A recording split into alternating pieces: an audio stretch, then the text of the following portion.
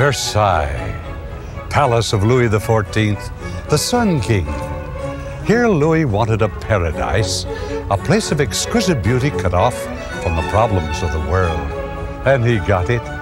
At Versailles, France's handsome, creative monarch produced a dazzling array of immaculate gardens, classically designed palaces. In such a paradise that delighted the senses, no one heard the approaching thunder of revolution.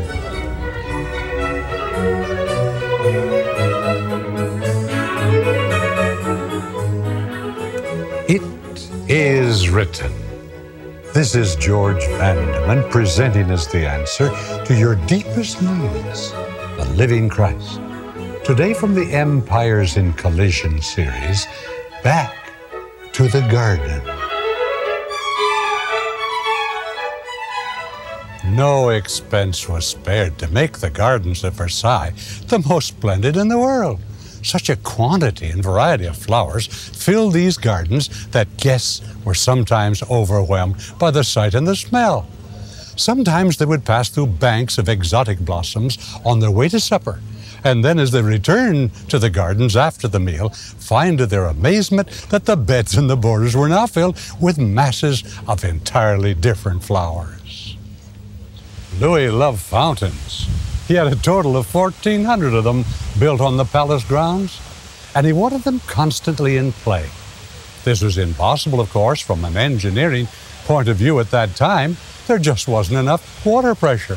So when His Majesty took strolls around the garden, his servants had to frantically manipulate the taps so that the right fountain came on as soon as the king came by. In sight of it was turned off to conserve the water supply as soon as he passed it by. Life at Versailles established an ideal of sorts. The object of the game was pleasure, of the most extravagant and expensive kind. Operas and plays were sometimes commissioned and performed just for the entertainment of the many guests.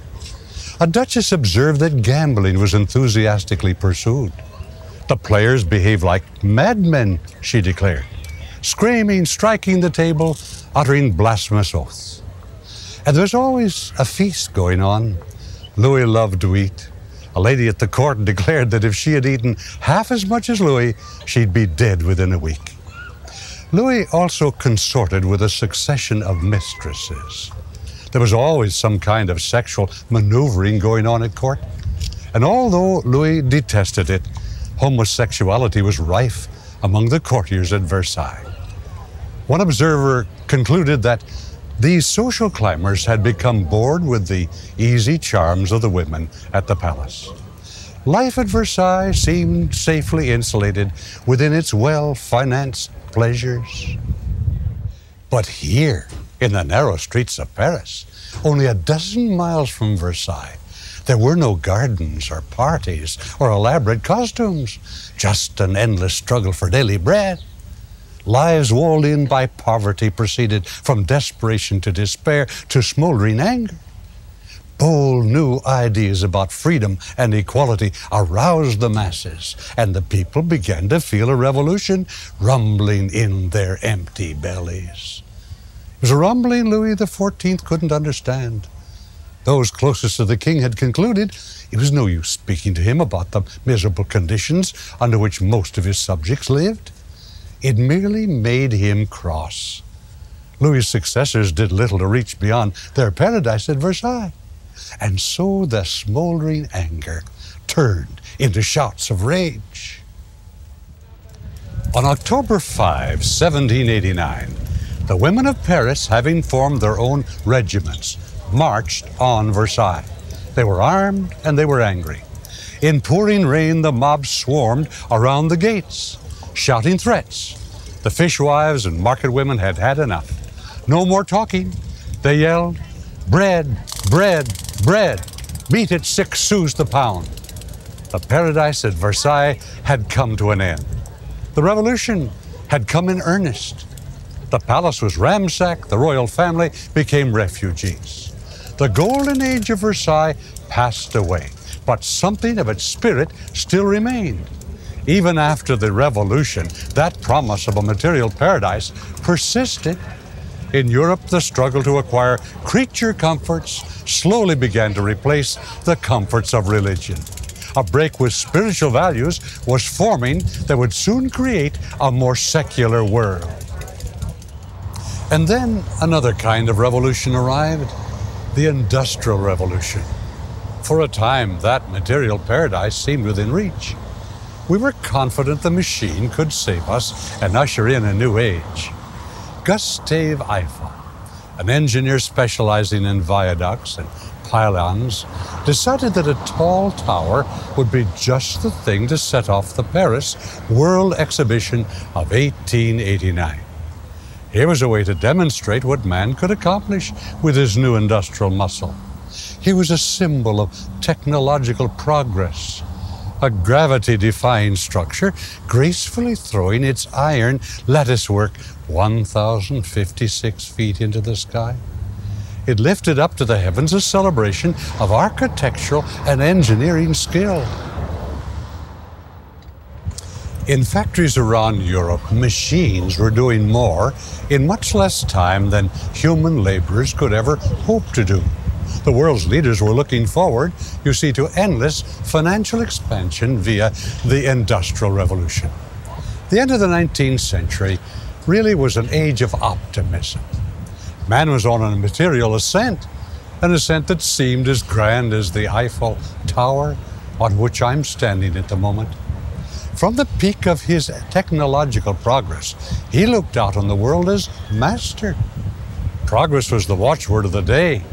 People saw before them a limitless horizon, and increasingly they did not find God on their horizon.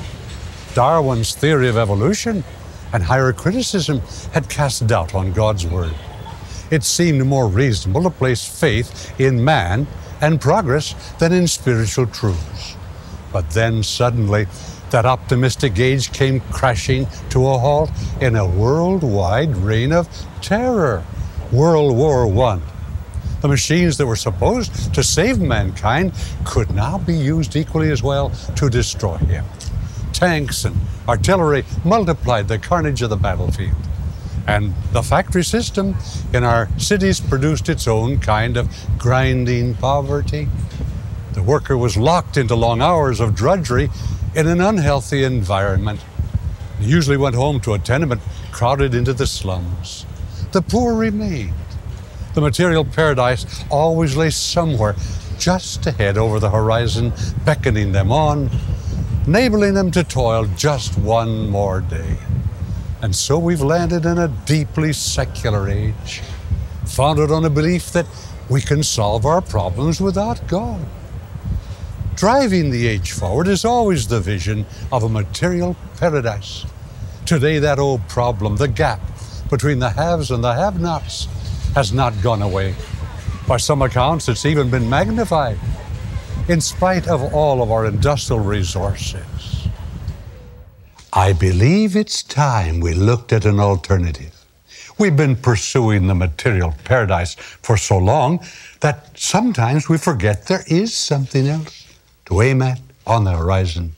The alternative is the kingdom of Christ. It stands in stark contrast to most of our preoccupations today. In Christ's kingdom, success is measured by such things as meekness and mercy. The poor in spirit are respected, not shoved aside. It's those who seek God from a pure heart, not those who seek status symbols, who are considered most fortunate. And those who pursue righteousness and peace are blessed, not those who are in pursuit of a penthouse apartment especially. Christ has built his empire on this earth based on these principles, and soon it will come into violent collision with another empire in hot pursuit of a material paradise, the empire of Satan himself. You see, sometimes the devil attacks with banners blazing through demonic activity. Sometimes he makes a frontal assault by means of some persecuting atheistic regime, but often he's content to seduce us into a pleasant slumber surrounded by material comforts, insulated from God. He's quite happy to remain in the background as long as we remain in his empire of self-satisfied materialism. Yes, the battle lines are being drawn right now between the empire of Satan and the empire of Christ. And the book of Revelation describes that coming conflict. And it suggests that we fix our aim on the right paradise by going back to our roots. By the way, there's so much more I'd like to share with you about this final conflict that will affect us all. So we prepared a mini-series book, Empires in Collision, your survival guide. It's yours for the asking at the close of our telecast. So please remember to ask for your copy in just a few moments. But now back to finding our roots in the book of Revelation. In the 14th chapter, 3 angels are pictured flying over the earth, giving man his last message before the final conflict. And this is what the first angel declares with a loud voice. Let's go back here to the 14th chapter and verse 7. Fear God and give him glory, because the hour of his judgment has come. Worship him who made the heavens, the earth, the sea, and the springs of water. Here we are reminded to worship God as creator, the maker of our material world. Our secular age has forgotten this important fact. We must trace our origin to the spiritual being. Our roots are in him. We do not go back simply to an accidental mingling of chemical material. No. The second angel in Revelation 14 announces that Babylon has fallen. In ancient times, Babylon was a very rich, indulgent city that often troubled Jerusalem and dominated it. In the Hebrew mind, it suggested a materialistic and immoral way of life, and so Babylon came to symbolize the realm of Satan with all its seductive allure. Well, the second angel was announcing that the empire of materialism is doomed. It's going to run into dead ends. Its promise of paradise is an illusion. And then the third angel speaks in verse 9. He delivers a very strong warning about worshiping the beast and his image. The beast was a symbol of Satan's representative on earth, the head of his vast alternate empire. And I believe the material paradise is part of that counterfeit system. Now, in very forceful terms, the third angel warns us about the fate waiting those who give their allegiance to the beast. He says in verses 9 and 10 of the 14th chapter, if anyone worships the beast at his image, he too will drink of the wine of God's fury.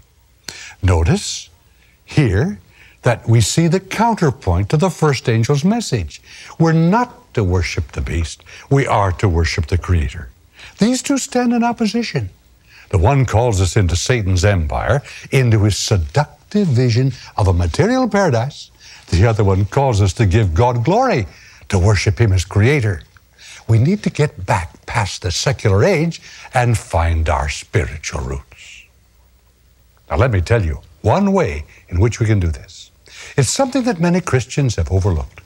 The fourth commandment that God delivered to his people from Mount Sinai actually called them back to their origins, to their roots, their spiritual roots. It said this, Exodus 20, verses 8 to 11. Remember the Sabbath day by keeping it holy. 6 days you shall labor and do all your work, but the 7th day is the Sabbath to the Lord your God. Now notice, for in 6 days the Lord made the heavens and the earth, the sea, and all that is in them, but he rested on the 7th day. Therefore the Lord blessed the Sabbath day and made it holy. The fourth commandment asks us to remember the one who made the heavens and the earth. It's a weekly reminder of the day on which God finished his creation. This is a wonderful thing to have in our secular age, a time to tie in time back to our origins. You see, we can look to the sun for our yearly cycle. We can look to the moon for our monthly cycle. But there's no natural phenomenon to explain our weekly cycle.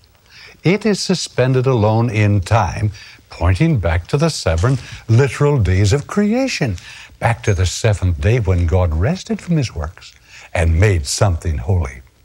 The Sabbath declares to a secular age rooted in materialism, stop, Our roots go back to something else. We are tied to a creator. We're not just material specks in a mechanical universe. We're spiritual beings with the ability to worship God Almighty. Now, there's another way in which the Sabbath functions as God's alternative to Satan's materialistic empire. It asks us to stop working.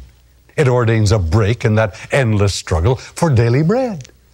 Listen to this clear declaration in the book of Hebrews, the New Testament book, chapter 4, verses 9 and 10. There remains then a Sabbath rest for the people of God. For anyone who enters God's rest also rests from his own work, just as God did from his. Do God's people still need a Sabbath rest? Yes, now more than ever. The Sabbath gives us a chance to look up out of our rut. It gives us time to reach out toward that Creator who is still able to supply the needs of His creatures. The Sabbath reminds us we're all children of a God who cares. We're so busy trying to ensure material security, we don't have time to look up to the source of eternal security.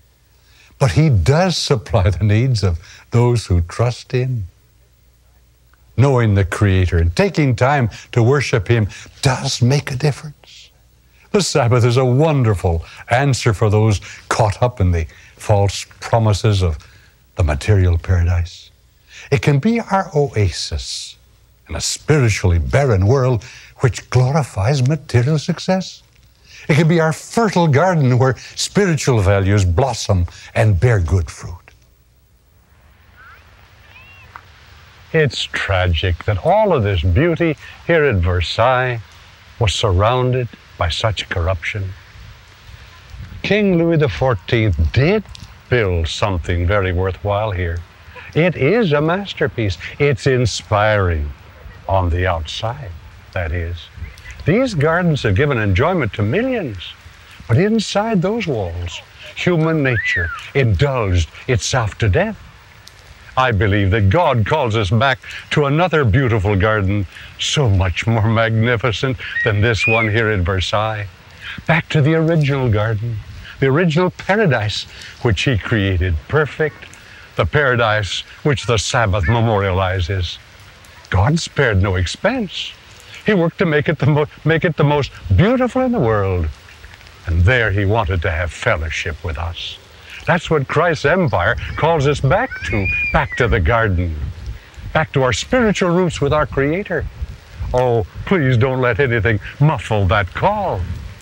Don't let materialism dull your spiritual senses. Don't become deaf to the Spirit, because you won't be able to hear the far-off rumblings of revolution coming closer.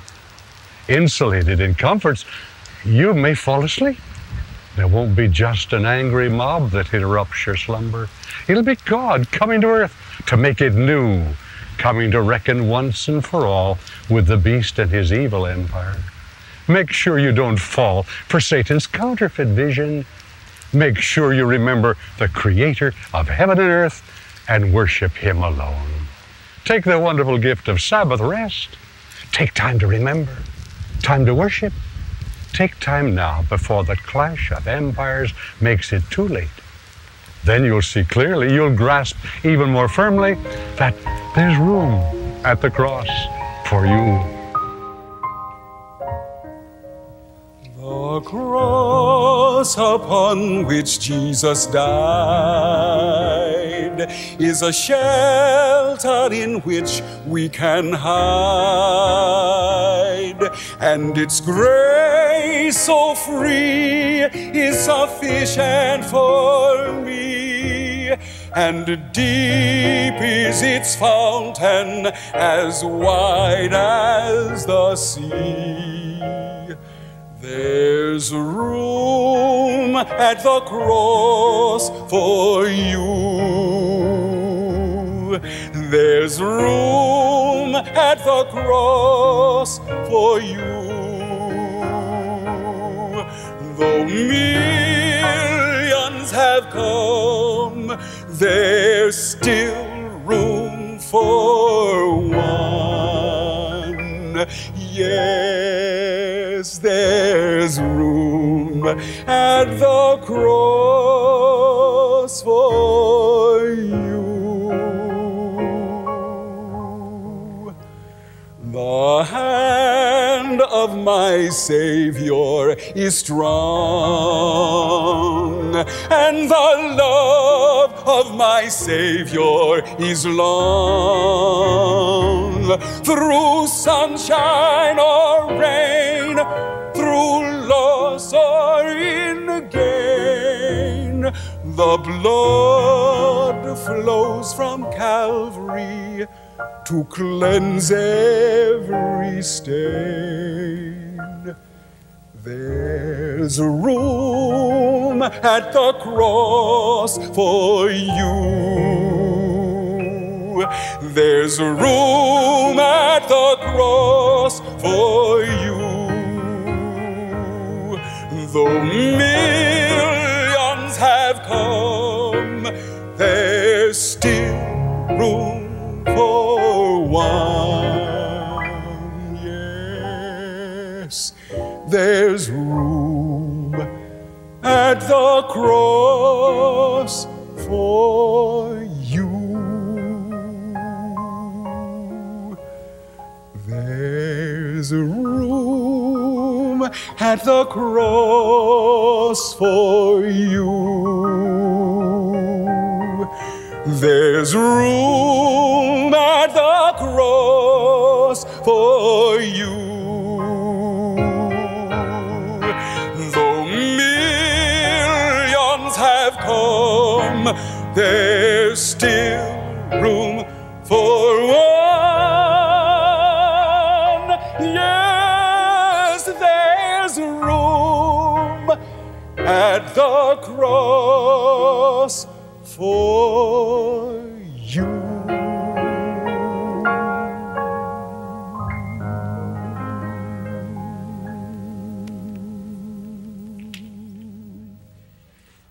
Thank you, Charles Brooks.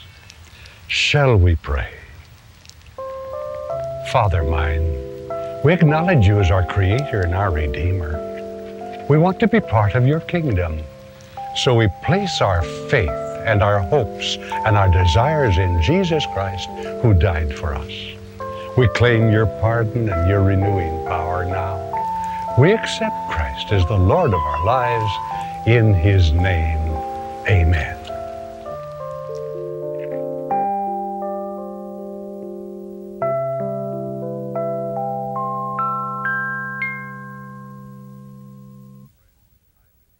Friend, I believe God is calling us today back to his garden, calling us to remember anew that he's still our Creator, calling us to remember to spend that sacred weekly time with him on his holy day. I hope you'll spend some time this week reflecting on God as your Creator. I know I will. Even over here in the busy streets of Los Angeles, I see evidence every day, every hour of his creative power in nature, the lives of men and women the world over. The book we're offering today, Empires in Collision, Your Survival Guide, reinforces this topic we've explored together during this half hour. And today's telecast message, Back to the Garden, is included as one of the chapters, along with this complete 8-week television production. Listen to these titles: One World, Two Empires, War Over the Word, and My Children, My Blood. The next week's topic, The Lamb That Roars. Make sure you join us next weekend for that experience. I promise you will be challenged by what we discover together. Now remember, this entire series is included right here in this convenient free book, Empires in Collision. No charge whatsoever, just a quick note or phone call, and a complimentary copy will be mailed to your home right away. Now here's the information you'll need. As a convenience, you may request the free gift offer by calling our toll-free number, 1-800-253-3000. Call right now, that's 1-800-253-3000. Remember, the offer is sent by mail, free and postpaid. You may have to dial the number more than once, but please keep trying. The operator needs only your name, address, and phone number, and the name of the offer you want. Call toll-free now, 1-800-253-3000. Lines are open now. That's 1-800-253-3000. If you prefer, you may request the offer by writing to George Vandeman, Thousand Oaks, California, 91360. I'd like to thank all those who assisted us so generously in our overseas taping mission. You see, I'd been to most of these places before. In fact, that may be one reason we chose these as special examples of the drama of the ages. This time, as we relive this special series on the great controversy between Christ and Satan, somehow the meaning simply grew to reality. And I was so anxious to not only bring back the best pictures to illustrate these great truths, but also to put them on tape as well as in a book. Did you know that all of these special programs on our mini-series are available on videotape? Write and ask us how you may have yours set. 2 or 3 to a tape. Very inexpensive. We'd like to have you have them to share with others. And then the book itself. If you're one of those good people who never responds to an offer like this, I'd suggest you break the cycle and see whether it isn't worthwhile. As for Empires in Collision, your survival guide. Now, special thanks to Novotel. We appreciated their fine accommodations during our stay in Paris, also during another taping session on What I Like About. Novotel, they say, includes over 250 hotels around the world, and they've been helpful to us. But now the time has come all too quickly to say goodbye, everyone. But remember, it is written, man shall not live by bread alone, but by every word from the mouth of God.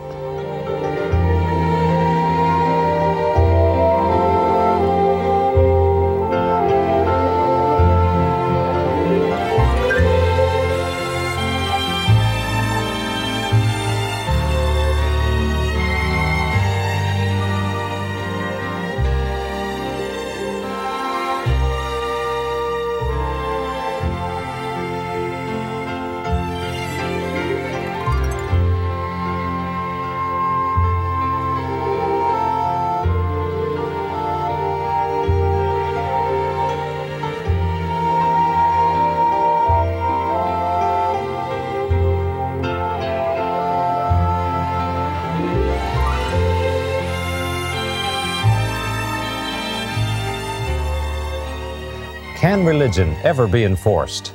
What happens when faith becomes law?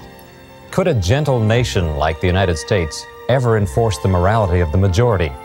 Don't miss The Lamb That Roars next week here on It Is Written.